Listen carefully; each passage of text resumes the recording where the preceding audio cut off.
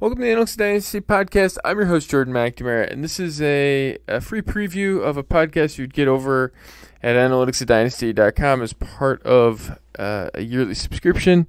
You can find all our subscriptions over at analyticsdynasty.com, as well as the 2022 edition of the Analytics of Dynasty, which is available now and can be downloaded. You can go ahead and check that out, analyticsofdynasty.com. Every day in the off season, we release a podcast, different topics. Thursdays, it's a 30 minutes of Dynasty trades, a trade-centric show typically when I have guests. Sometimes I'll do one on my own, but every Thursday it's a trade show. We'll do strategy as well on Sunday, and then different stuff during the week. So go ahead and check this out. Again, if you're interested in subscribing, analyticsatdynasty.com. 388 podcasts last year, so more than one a day, and have all your Dynasty needs covered. So go ahead, analyticsatdynasty.com to check that out. And I hope you enjoy this podcast. It's with Pat Fitzmaurice. He is the host of Fitz on Fantasy and an editor at Fantasy Pros. And I actually joined him on his podcast this past week where we did some discussion of players, strategy, and the like. And then he joined me for 30 minutes of Dynasty Trades, talking a lot about the players that we talked about on his show. So go ahead, enjoy that. And if you want more, analyticsatdynasty.com. Until next time, continue embracing the variance. We'll talk again very soon. Welcome to the Analytics of Dynasty daily podcast. I'm your host, Jordan McNamara. This is a Thursday trade edition here, and I've got a special guest, Pat Fitzmaurice. He is at Fantasy Pros, was a colleague of mine at Football Guys for a time. Fitz on Fantasy. I was just a podcast guest on his podcast that's out this week on that feed, and we're doing this afterwards. So we're recording Monday afternoon. And Pat, thanks for joining us. You wanted to talk about a whole bunch of players in your podcast. I was like, all right, let's just talk trades on these, almost all the players that we talked about. So I'm interested in sort of what your take is. Trevor Lawrence. So you have Trevor Lawrence high. I think I have him lower than you do. And I'm interested to see sort of where the intermediate range of him would be. So let's just go because the other ones here are a little all over the place. You got Trevor Lawrence and Rashad Penny for Russell Wilson and David Njoku. Interesting, Jordan. So I'm going to go with the Lawrence Penny angle here, even though I am a big Russell Wilson guy as a Wisconsin graduate. So Russ I didn't realize that. Okay. Yeah, okay. Russ is like a god to me, but I'm a little worried about how the season ended for him. And I know coming back from the fractured finger was a big deal, but like I don't know if he always used to have that spin move where he would get outside of the pass rush and make something happen, and like I'm not seeing that anymore. I just wonder how well his game is going to age. So like give me Lawrence, and even though I have no idea what to expect from Penny, like I don't know if this is sustainable at all because we're only seeing it now in year 4. Right. But yeah, I think I want the youth movement here with Lawrence. And this is basically for you. This is Lawrence over Wilson. So you're taking the Lawrence side over Wilson. The Penny for Njoku side doesn't much matter to you, right? Yeah, that's it. And I do feel like I'm picking up a little something with the Penny Njoku thing, even though I still have hope Njoku can spark with that athleticism wherever he goes next. Yeah. Buffalo. We're any tight end that wants to, any offensive player wants to come up to Buffalo. We're glad to have you. All right. So by the way, Wilson, I went to law school in Ohio, and it was the year that whatever year that he came into Wisconsin was, and I forget, it was when I was there. Was it 2010, maybe 11, something like that? But I know that they were playing Ohio State, and I was like, this Russell Wilson guy's amazing. And I remember he came, they beat them, and I was like, there was like this great, game between the two. And I was just so happy that Ohio State lost because I rooted against them. And it was Russell Wilson was the avenue which that happened. And so now he's basically come to where he is. So it's pretty awesome. Do you think so him and Stafford are the same age, basically about the same age? Who do you have more confidence in over the next 5 years, Stafford or Russell Wilson? I think Stafford, I think his game is going to age a little bit better. Yeah. It's less mobility based. Mm-hmm. Mm-hmm. Do you think Russell Wilson ends up back in Seattle? Oh man. I had liked the idea of him going to the Saints because I know when he put together that list of teams he would be willing to go to, there were only like 3 or 4, and some were like non-starters, like the Bears, who had already taken their quarterback by this time, and one of them was the Saints. And I thought, like, yeah, Russ and Sean Payton, that could work. And with Sean Payton stepping away in the Saints and cap hell, I just don't know if that's going to happen. So I kind of think like the likelihood of players getting traded away, including Aaron Rodgers here, sometimes gets overstated. So I'll say it's better than 50-50. He does stick around in Seattle. Yeah. I wonder if that's an optimized situation for him. Like with you saying, I think you're right about, some of the limited mobility stuff. Like, I wonder if you could sort of not pigeonhole him, but like in the way that Rodgers has been a little bit more, I think, optimized in this version of Rodgers than he was in prior versions of him. I wonder if that would work for Russell Wilson, or if he's just not, if he's, I don't know if immune to that is the right word, but, if that's not something that just stylistically he would do versus, where Rodgers, I think, has been better and where he's a little bit more, streamlined, I guess. Yeah. I do wonder, like, I'd also love to see Seattle. I know it's like almost this organizational ethos they have of like not wanting to invest in the offensive line and cut corners there as much as possible. Like, I would love to see them just like sign the top free agent offensive lineman there and draft an offensive lineman. Like, get Russ an actual like offensive lineman and make him like a pocket quarterback, a pure pocket guy late in his career, and see how that could work. Like, he's got the pass catchers in place. Get the man some protection and let's try that for a change. I wonder if, as you sat here watching last night, and like I have a subscriber chat, and we were discussing it, and it was like you watch what Stafford just did and what they paid for Stafford and the fact that it worked. And you wonder if a team like Tennessee is looking at that and being like, hey, is Russell Wilson the type of player that elevates us to sort of get to take the jump, right? Or is, there are other teams out there that view Russell Wilson as this year's Stafford in terms of the Colts, right? Like the team that can take a good team to be an elite team where they don't have an answer. And I just wonder if the market, I sort of agree with you that it's harder to trade like an elite quarterback than I think we fantasy guys just, we can do anything at any time. Like right. I agree with you on that, but I wonder if the incentive is really there in a way that maybe we haven't seen it for franchises in prior years. Yeah, you're right.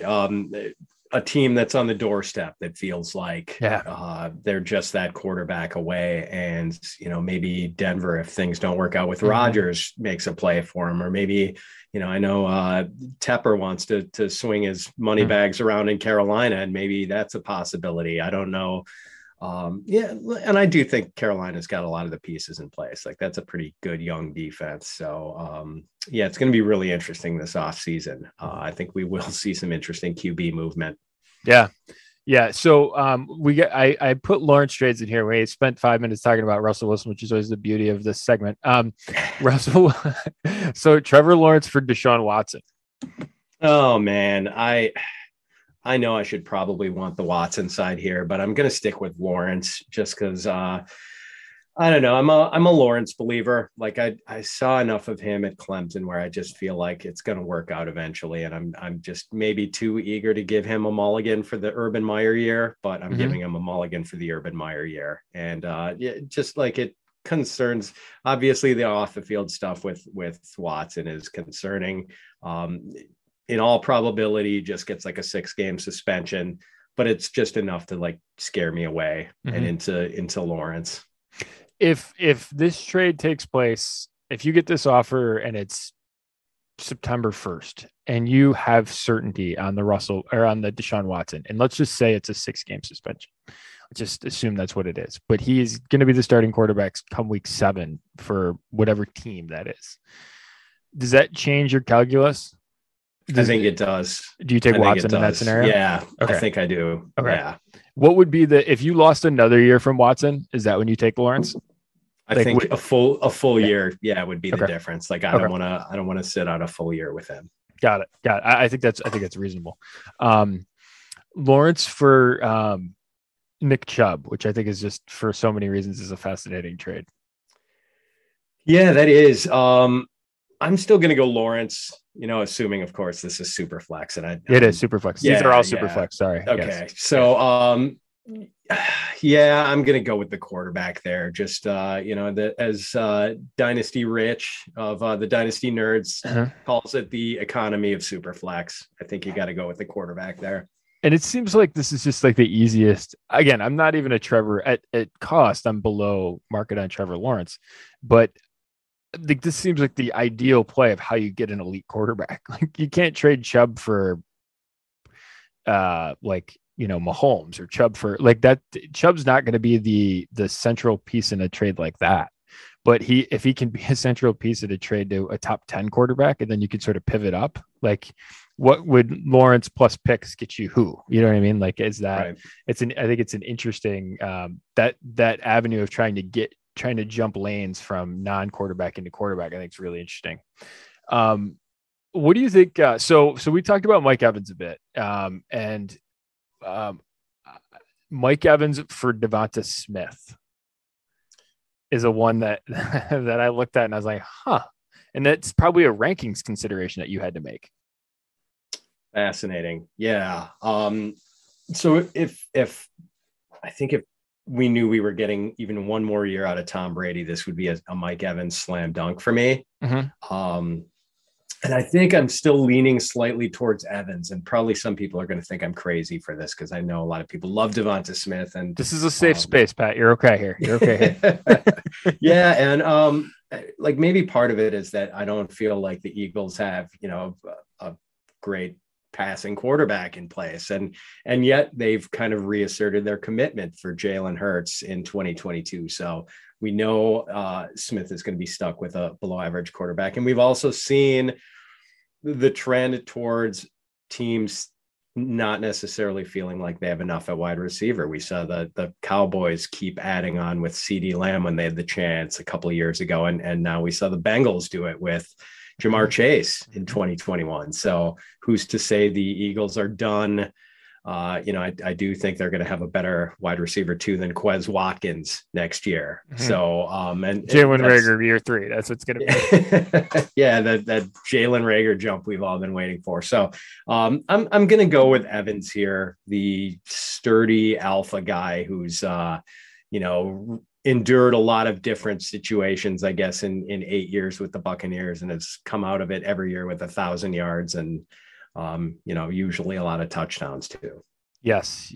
That's pretty much right. You and I were talking on your podcast about where he ranks historically. And so I actually looked it up, and he is top 60 all time in receiving yards. And so if you look, so he's 59th, he's just ahead of Gronkowski in all time receiving yards. But if you gave him another 1,000 yards, he jumps into the top 45. If you give him 2,000 more yards, right? So 2 more 1,000-yard seasons, he all of a sudden is going to be in the top like 35 or so. It's very easily, he's in the top 30 with 3 years.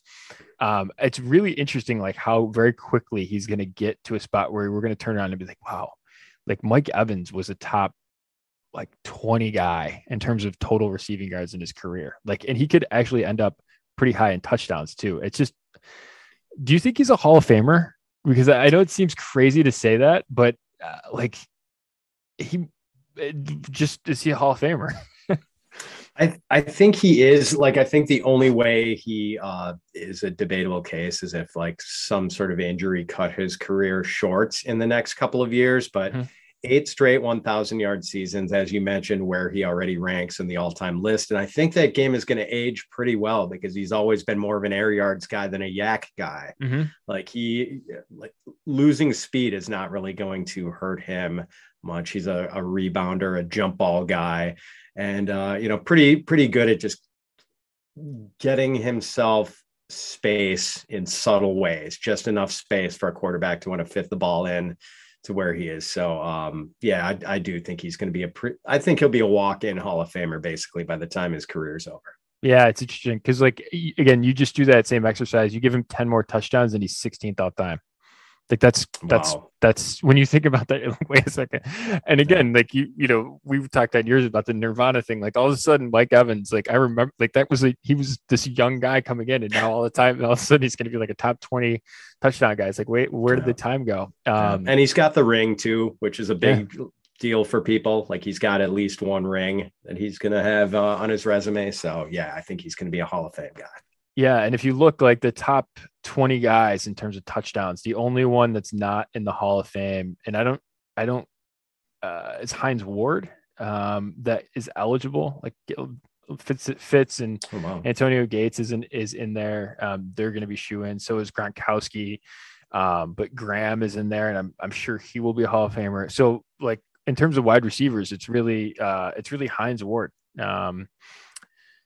And then we'll see, like with guys like Antonio Brown a little bit further down, that's an interesting case as well. But like he's putting himself into being in a really elite category. And honestly, like he could be with a couple of years, like he could push top 12, top 10 wouldn't be totally out of the realm of possibility either. So a wild career for him. And again, I think he's largely fantasy afterthought. Like he's what's the next flavor of the week? This Devontae Smith trade isn't entirely surprising. So yeah, agreed. Sometimes we just the old, boring, consistent guys are like always the most underrated commodity, like in any fantasy sport, baseball, football, whatever. Like old and boring is good. Yeah. I mean, do you have Mahomes at quarterback 1? I've got Allen at quarterback 1. Wow. Okay. So that's fascinating because like if you just take the past 2 years as being like Allen's been back-to-back quarterback 1. Like the number of guys that have done that this century is like 4. Like it's not that many. And Mahomes has 1, but it's really interesting in terms of when you look at him. Like if Allen did that again, I'm not even saying this year, like this upcoming year. If he did it this year, it'd probably be like the best stretch of quarterback play fantasy-wise. But if like it happened again, like he's putting himself. I think the only people to do it are, I think Peyton Manning and I think Breeze did it at some point too. I think maybe 3. There's one other person that did it, but I mean, it's a really rare category. I feel this like I see Herbert over Mahomes. You have Mahomes 2 behind Allen. I do, yeah, and then I've got Burrow 3 and Herbert 4. Okay. So I see people putting other people ahead of like I think Josh Allen's a totally like if you that's fine. Like I see people putting other quarterbacks ahead of Mahomes, and it feels exactly like what you just said about Mike Evans, where it's like people are getting bored with like really good production, like really predictable production, and you're just getting bored by it. And it's just like, let's do something more interesting. And it's like the exotic intern at the office. And you're like, well, like, no, that's not, like, that's a horrible idea.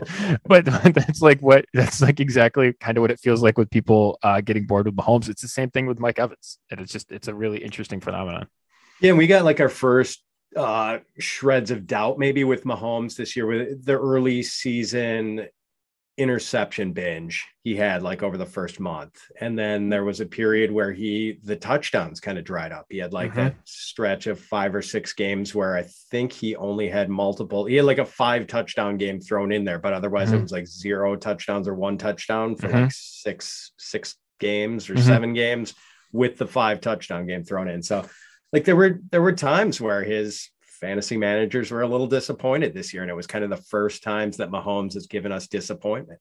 And then you sort of look at the end of the end product that he's like quarterback 4. It's like, right. And what?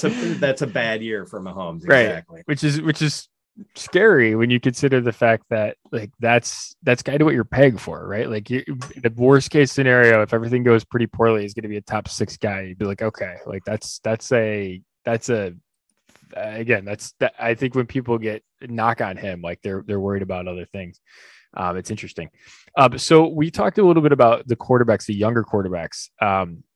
And I'm interested because we talked about Lawrence, and then what do you think about Lance? So there's a couple of them. So Lance for Wilson straight up was one that I saw. Yeah, I'm pro Lance here. Okay. I'm excited about the running ability and like just that rocket arm. I think he's going to.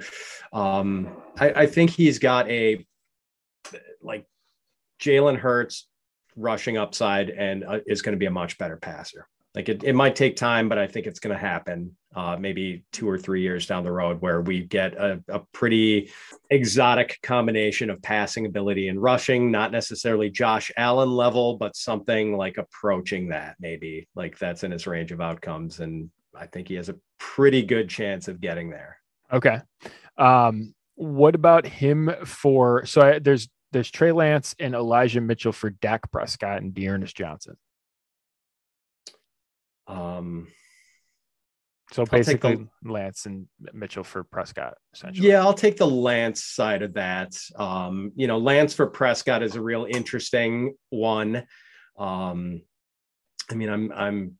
probably wrong on this, but I can't remember if I have Lance or Prescott higher in my rankings. But if you juice it a little bit with Mitchell over Dearness, even though I kind of like Dearness and think that he could be somewhat valuable. Sorry, I'm just checking my rankings real quick. I have to know whether I have Dak or I have Dak one spot ahead of Trey Lance. Okay. All right. So with that little bit of running back upgrade, I would want the Lance side. Okay. All right. Deshaun Watson or Lance. This is the same conversation we had about still Lance. Still Lance. Does that same calculus apply to you in terms of 6-game suspension versus year-long suspension with Watson? Yeah. I'm a little more excited about Lance than Lawrence just because of the running upside. But it does basically still work with the same calculus. Yeah. Okay. All right. And then we've got one other one here for him, and it is it's Trey Lance and Jimmy Garoppolo. So this one actually took place around the time of the trade deadline ish, sort of. It was actually in December. It was probably after your your dynasty trade deadlines, but close to, it was probably still in season slightly. But Trey Lance and Jimmy Garoppolo for Lamar Jackson. Oh, wow, man. That's fascinating. Yeah.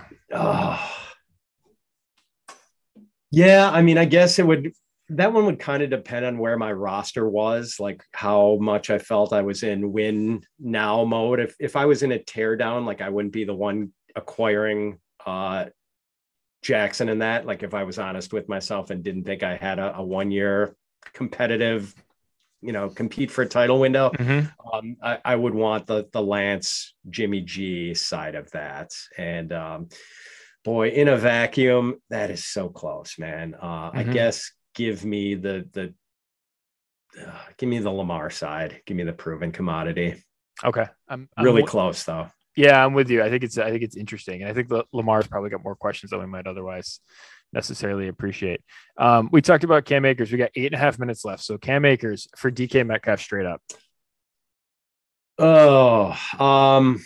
I'm still going with Metcalf here. I mean, I admit I'm maybe I overvalue wide receivers in Dynasty just because I think they age a little. Like I still think we have not seen peak DK Metcalf yet. Like, I still think there's another gear from him. And we talked about this on a little on my show, before we started this one about how we don't know what Akers is going to look like 2 years from now.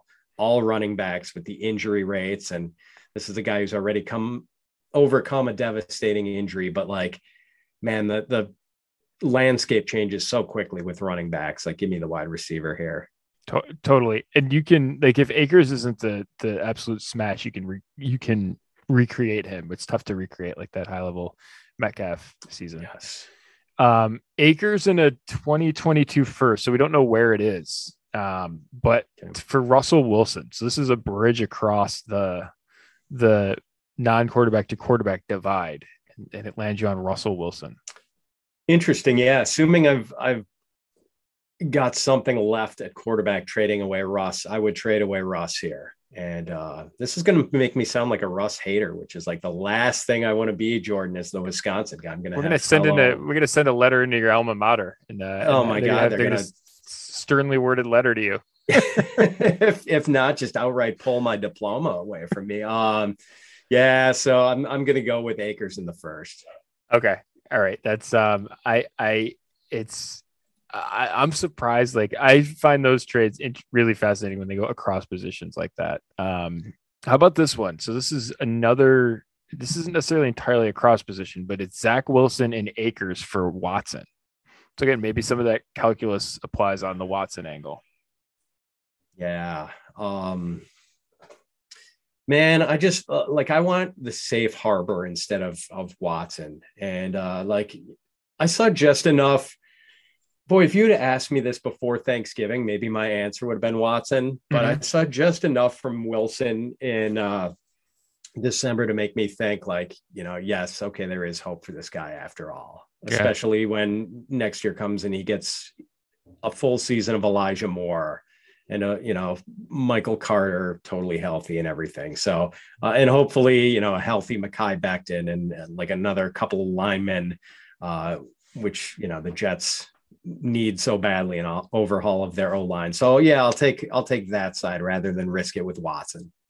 I'm just realizing with the Watson stuff, like I didn't even search Watson in any of these trades. Like I searched somebody else. So I searched Lawrence and and all these trades, and Watson pops up in all of them. Like it's Watson. Watson's we need to do like a full hour on Watson at some point, but it's wild. The Watson involvement here in the trade market. Jonathan Taylor, your running back one, we discussed him a little bit. So there's a couple of them in here. So Jonathan Taylor, Tyler Boyd, and Debo for Derrick Henry, CeeDee Lamb, and Elijah Moore. So a lot of moving pieces, including potentially the best asset on both sides being a cross position running back to wide receiver. Who was the other one with Taylor, Debo, and Boyd? Yeah, Tyler Boyd. Yeah, I'll take that side. I mean, the other side is very attractive too, but the Taylor and Debo side, that's actually that anchor. That's the core of a dynasty team of mine that has lost 2 straight championship games. That the Taylor Debo combination. So it should be a contender in 2022 again. You would hope for sure. How about this one in terms of, I can't believe how many Watson trades ended up in this list. I didn't realize I was doing it. I just was writing them down. Jonathan Taylor for Christian McCaffrey, Derrick Henry, and a 2022 second.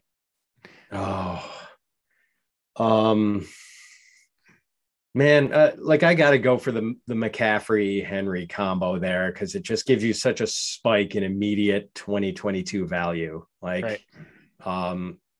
Yeah, that really, however open the title window is for that team, it gets opened much wider with that trade. I think you have to take it. And you have so many other ways to there's so many ways to win that trade on that side. Yeah. Right. Even if you love Taylor and he's your running back one, there's so many ways to win the other side of that deal, which is Taylor gets hurt, you win. Taylor isn't the running back one, and McCaffrey is, you win, right? Henry performs like he did last year, you probably win, right? There's just so many ways in which you can win on the other side of that. I've learned my lesson on that type. I had one similar to this that involved Nick Chubb and Dalvin Cook a couple years ago, and I forget there was other pieces involved, but I basically wouldn't give up Nick Chubb for Dalvin Cook because I just viewed him better. And there was another key piece, might have been Aaron Jones. I forget, there was moving pieces to it, but it ended up being very much like this. And that was one of my biggest regrets in terms of dynasty trading is I think you have to be on the McCaffrey side of this, even if you love Taylor, just because there's so many ways to lose on the there's so many ways to win this deal, be it on the McCaffrey Henry side. That's exactly it. If Taylor's not a superhero, you don't win that trade. Right. And if he, God forbid, he gets hurt, it's a disaster. You know what I mean? And I don't even worry about that necessarily, but when you're sort of taking that, you're basically making the same bet twice on the other side versus once with Taylor. It's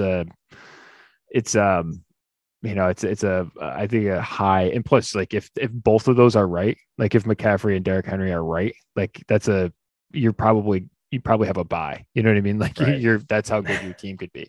All right. So let's see, we've got a couple minutes left here, and I'd be interested to see sort of your take on, we usually play the Patrick Mahomes game, what's enough for Patrick Mahomes, but we don't, you have him, you have, Josh Allen as being higher. So I'm be interested to see. We got basically 2 minutes left. Tell me if they've got enough for Josh Allen. So this is Josh Allen for Russell Wilson, a first and a second. Oh, I'd want Josh Allen there. Okay. Josh Allen, Jarrett Patterson, and Harrison Bryant. So basically 2 roster fillers for Mac Jones, Austin Eckler, and Deebo Samuel. Oh man, that's a nice platter. Boy, like it shouldn't bother me that we don't know what exactly Deebo Samuel's career is going to look like. I'm just kind of confused after the season we just saw. Like, the hybrid guys are kind of hard to map out their future with. But man, I still like the Allen side here. Yeah, and I kind of like Jared Patterson a little bit too. I think he might be a valuable asset at some point. I'm with you on that.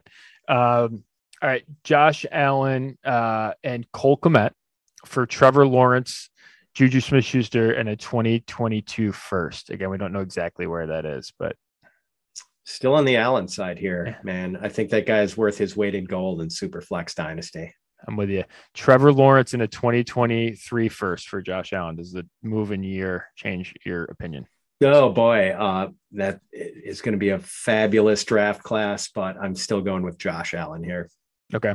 One last one. So we got 20 seconds left. It's Josh Allen. Again, we're going back to the Trevor Lawrence. Well, Josh Allen, Trevor Lawrence, J.K. Dobbins, and Ridley. So Allen for Lawrence, Dobbins, and Ridley. All right. I think you finally swung me to the other side of that. And I'm enough of a Trevor Lawrence guy that sweetened the pot enough for me with the other pieces. Well, we found out where the Trevor Lawrence, Josh Allen line exists. Pat, thanks for joining us on this edition of 30 Minutes of Dynasty Trades. And until next time, continue embracing the variance. We'll talk again very soon.